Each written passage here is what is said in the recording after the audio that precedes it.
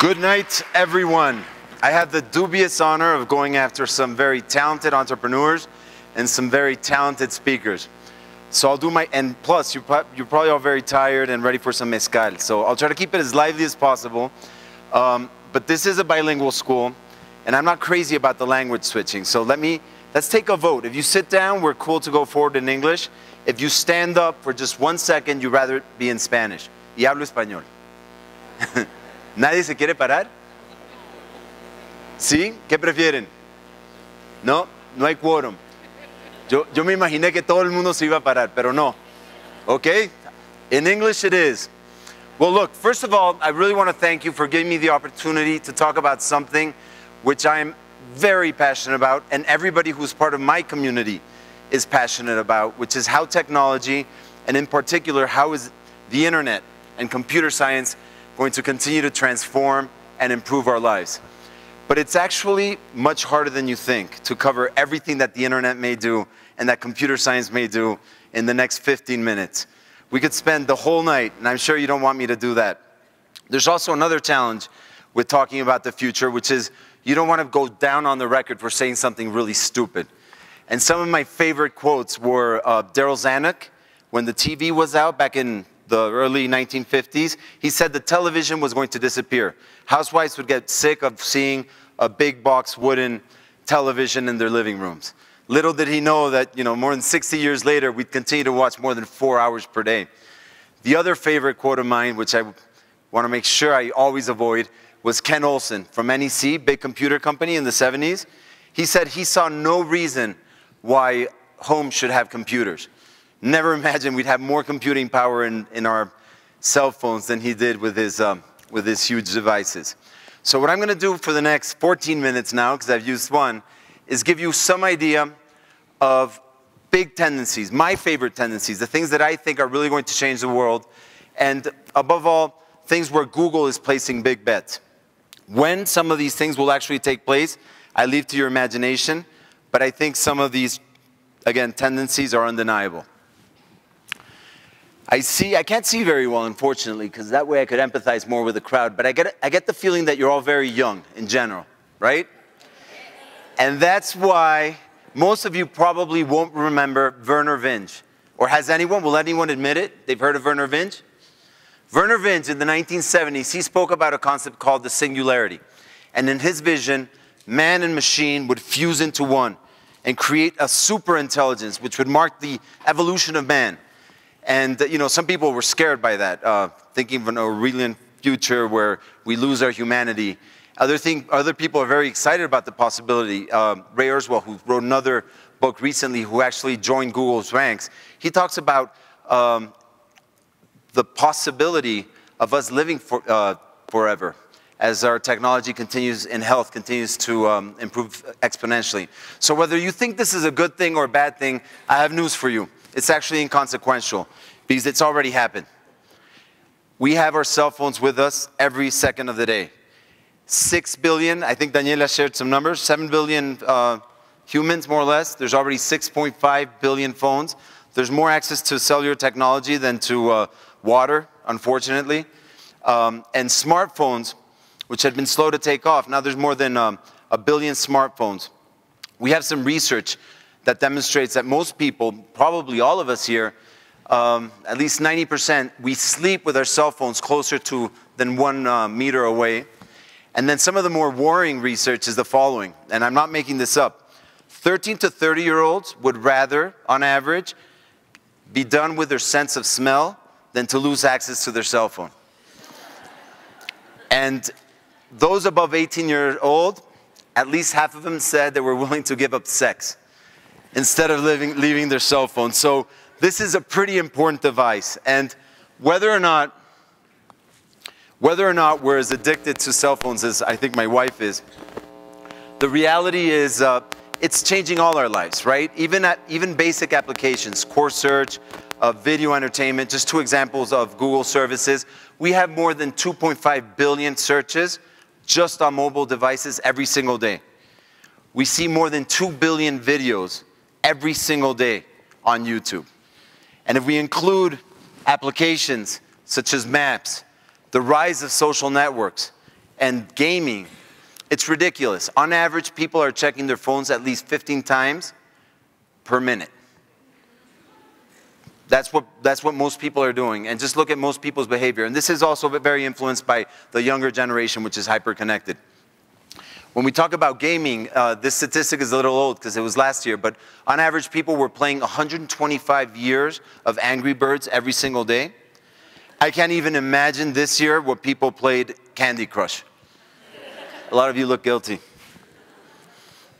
But if we acknowledge that the phone is already transforming our lives, you know, why is this? If this is a talk about the future, why do I insist that this is important? And there's a futurist called Roy Mara from the Futurist Center, go figure. He talked about our tendency to overestimating the impact of technology in the short term, but underestimating the impact of the technology over the long term. And I think cellular technology is going to be one of those examples. We're already using it a lot, but the implications for commerce are incredible. Think about it. If I already carry my phone with me all the time, why would I carry a wallet? Why would I need credit cards? We could put safety measures on top of the cell phone for transactions that credit cards can't offer today. Think about what Google is working on when we talk about image search. I see in the front, for example, the gentleman in front of me who talked about his travel company. He has incredible socks, very cool socks. I should be able to take a picture of those socks and immediately find out in the internet where they're being sold. I can go and buy them myself, or why not go directly to an online store and purchase them. This isn't the far future. We're working on this technology. And what's even more interesting, and it's probably an even closer step to the singularity I was talking about earlier, is Google Glass. What happens when we don't even have to carry our phone, but we simply wear it? And let me show you just a very quick video, if it works, if Murphy doesn't manifest himself, as to what this handless experience might look like. And again, this is the immediate future.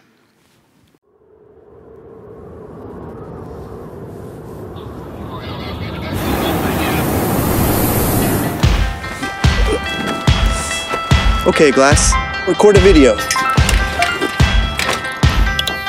This is it. We're on in 2 minutes. Okay, Glass, hang out with the Flying Club. Google photos of tiger heads. You ready? You ready? Right there. Okay, Glass, take a picture.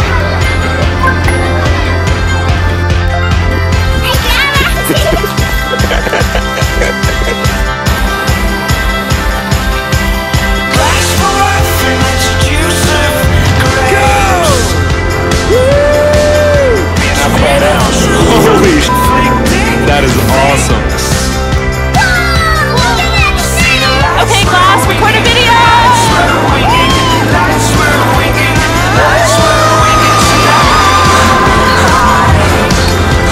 After this bridge, first exit.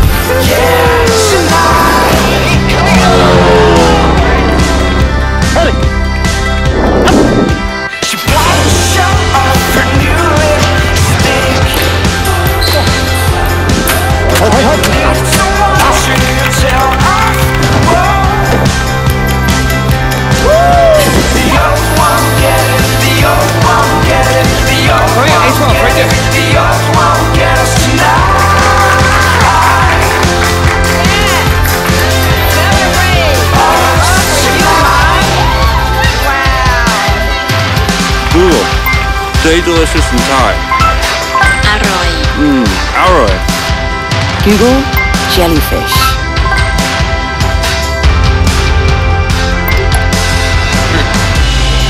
Well, let's see.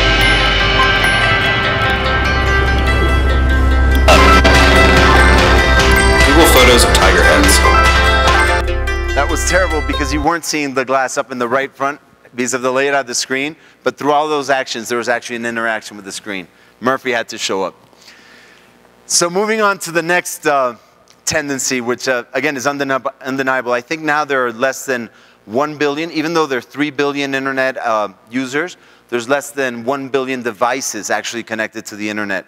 This was figures as of last year. Gartner is projecting that by the year 2025, we're probably going to have 50 billion things connected to the internet. So what does the Internet of Things look like? And I think that's one of the main reasons why last year, or was it early this year, sorry, we made the acquisition, Google made the acquisition of Nest for almost $3 billion, which all it is today is really just very smart thermostats. But it's the beginning of an intelligent home. It's the beginning of a home where you can control everything around you because it's connected to the internet and because it has computer science technology. And one of the first things that is already being tested, imagine an intelligent refrigerator that is keeping track of the products. It knows when you run out of milk. It can order the milk for you. And then again, since everything is connected to the internet, it can check your own calendar to see when that milk should be delivered so that it gets delivered at a time when you're home. Have you heard of a new patent that Google recently filed, which could change life for diabetics? Anybody who has who's a diabetic knows how cumbersome it is to test insulin levels and constantly be pricking yourself. We have contact lens technology that will be able to measure your sugar levels and send that automatically, and we think that could have incredible implications to reduce healthcare costs, because by having more data, we'll be able to keep a better track of people and avoid health problems. And perhaps even most importantly, and the one I look most forward to, particularly in the city of Mexico, is driverless cars. And just out of curiosity, how many people were aware that we now have technology in place where cars can drive themselves after you enter an address? Can you raise your hands, please? Okay, this is almost half. They've accumulated more than 100,000 hours of driving time, no accidents, and the technology is there. It works already, and we're in a race to deliver, and so are a few competitors. The main risks right now, or the main challenges, are really scale, reducing the cost so that it becomes commercially feasible, and then imagine the world of dealing with liabilities, right? If and when there is an accident, who would you make responsible? But imagine a world where we don't have to worry about traffic anymore because we can just use that time for whatever we want. The other industry that's going to be transformed, and the third tendency I want to talk about, is actually very close to heart now that I moved from Google to YouTube, and it's actually one of the reasons why I made this jump. I grew up in Venezuela, as I said earlier, and in Venezuela back in the 70s, 80s, we had 2 television stations, right? You had, how many in Mexico? 2 as well? 2 or 3? And so if you wanted to talk to all of Mexico, you had Siempre en Domingo. And in Venezuela, we had Sábado Sensacional. And you basically had Televisa, Venevisión. In the US, there was only 3 or 4 broadcasters controlling what we saw. In the US, CBS, ABC, NBC, that was 90% of the viewing time back in the 70s, 80s. Then came cable, and we saw the first wave of fragmentation. And we saw for the first time a sports channel, a music channel. The first cable channels were actually pretty low quality, but over time, one could argue that what you get in Showtime today and HBO is probably a higher quality than what we see on broadcast TV on average. Today, as it turns out, in the US, 75% of viewing time is on cable. In Latin America, cable penetration is still lagging, but it's definitely a tendency that's undeniable, from broadcast TV to cable television. But now we have television over the internet. And we have services like Netflix, like Hulu.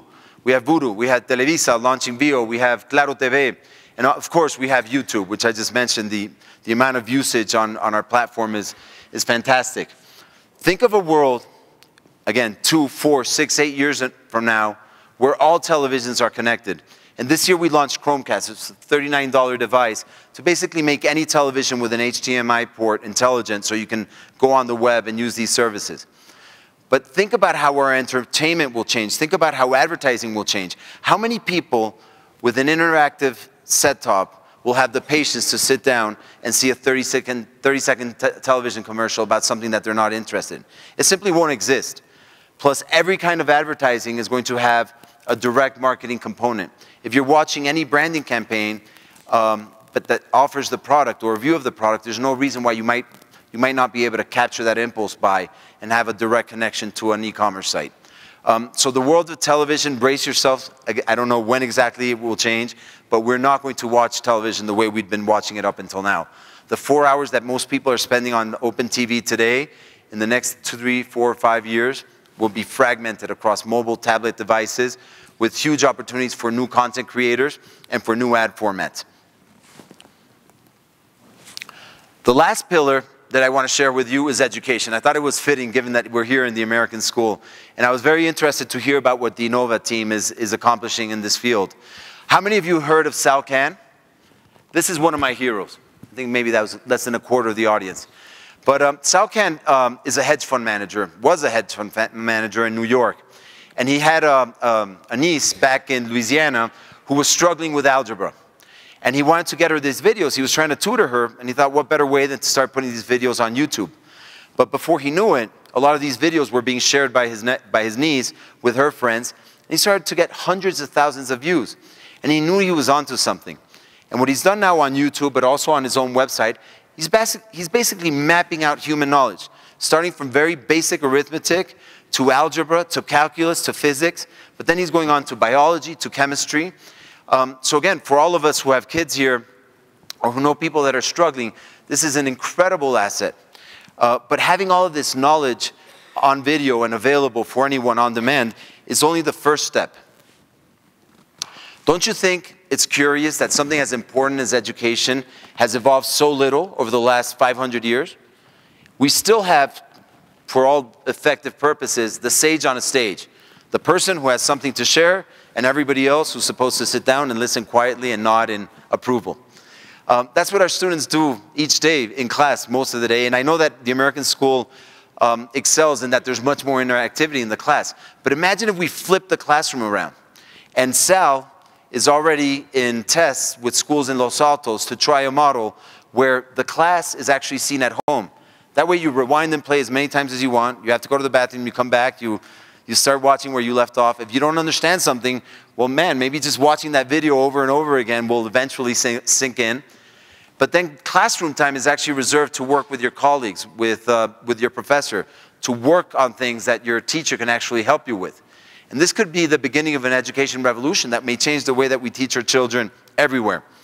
So I think this is one of the most exciting promises of the technology as well. But if we go back to the origin, and the reason I was invited here, it was to talk about communities. And you know, this ASF community, even though I'm not technically an alumni, I feel a profound affinity because I have 3 kids here in the American school. But even more so because when I come to campus, it reminds me of the American school I went to when I was in Caracas. It's actually a very similar vibe. But you know, this is one very fortunate community, going back to luck, which was talked about earlier. When we talk about a lot of our friends or the other communities that we engage in, you know, again, I think we're all very privileged and fortunate. And I think a lot of us, most of us have a certain level of optimism, right? We think a lot of the technology, a lot of the things that we talked about tonight are going to happen regardless, right? These are trends that are unstoppable. Well, I have news for you. And it's not that nice. When I grew up in Venezuela, again, back in the 70s or the 80s, the last thing I would have imagined is that somewhere in the future, 10, 15, 20 years down the line, there'd be people on the streets chanting, Patria, Socialismo o Muerte. And this is not a Venezuelan phenomenon. What's happening in Venezuela right now, and the reaction against it, can happen in any of our countries. Latin America, wherever you have such inequalities, when you have so many people with such access to great education, to technology, to so much opportunities, while so many people are clearly being left behind, my challenge to you, and what I'd like to leave you tonight, is to think that our community is also our entire country. And that we have more obligations to our entire country than just working hard, making money, and paying taxes. And we have to do it because it's the right thing to do, it's the human thing to do, but it's also the smart thing to do. Because we don't want something like this happening in such a beautiful place as Mexico. With that, I want to thank you very much. Thank you.